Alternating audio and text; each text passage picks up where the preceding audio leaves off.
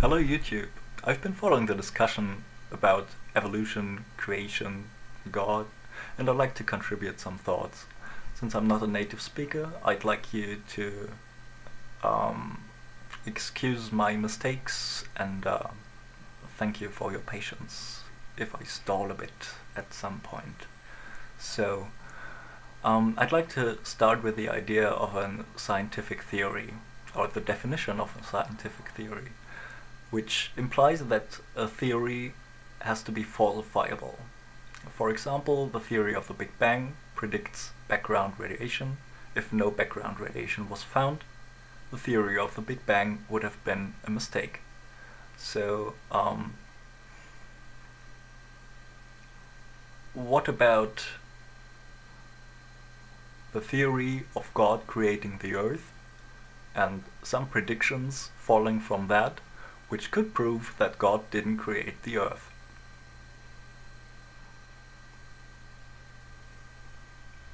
Getting back to the Big Bang, it implies or it predicts, it is, if it's true, it is the initial cause of our universe.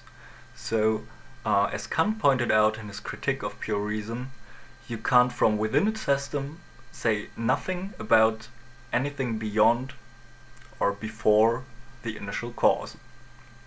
A lot of room for speculation. Could be a creator, could come from nothing, quite likely if you look at vacuum energy, but doesn't have to be, could be anything.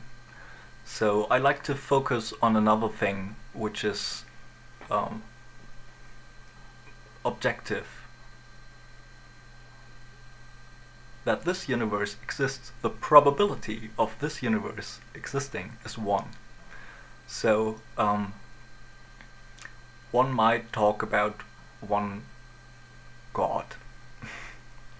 Yeah, one universe. So I now try to distinct the universe from God, but I'd like to say that my God is the universe because it's infinite, it's eternal, I can't avoid its rules, it made me, and sounds pretty much like a god to me. And okay, but now universe.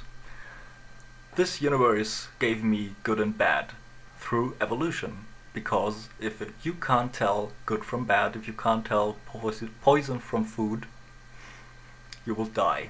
So good and bad is maybe the oldest concept of life at all. And so to make right and wrong from good and bad, we need some more. We need empathy. So the root of all our morals.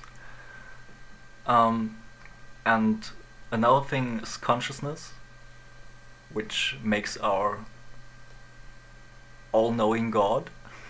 We know all we know, and therefore enforcing our morals. But again, only the morals we've learned. So if you have no empathy with a dog, it's not immoral to eat a dog. If you have empathy with a dog, it will be immoral.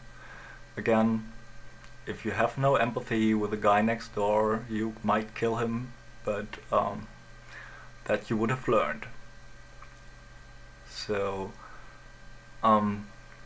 yeah, consciousness, revelation of the beauty of the universe, the beauty, the miraculous ways of God, the universe, watching at a flower, the heaven, learning, and so I'm actually a quite religious person, but I don't believe in books. There are some quite good concepts in these books, and I believe they were state of the art at that time in many ways, but still they're books and they're written by humans, and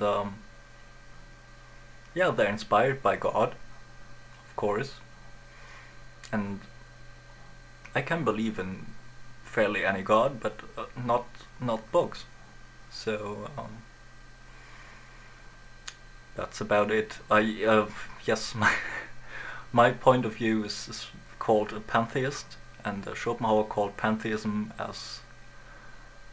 the lame excuse of the atheism of old professors, which is okay for me, but I'm optimistic. I mean, okay, atheism, all the related humanism thing. I mean, you can choose to not believe in any god, and